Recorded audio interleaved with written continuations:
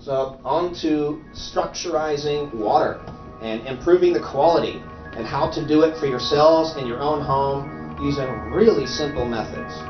Now you can put a device together using this information and then you can sell that device to people, or you can provide that information to people so they can do it themselves. So if you teach somebody to fish, they can feed themselves and become an individual and not be dependent on anybody. So a man named Dena Vintera developed this device called the imploder nozzle. I'll go over that one first. So it's just a PVC pipe with magnets in it, but those magnets are forced together even though they want to repel. They're ring magnets.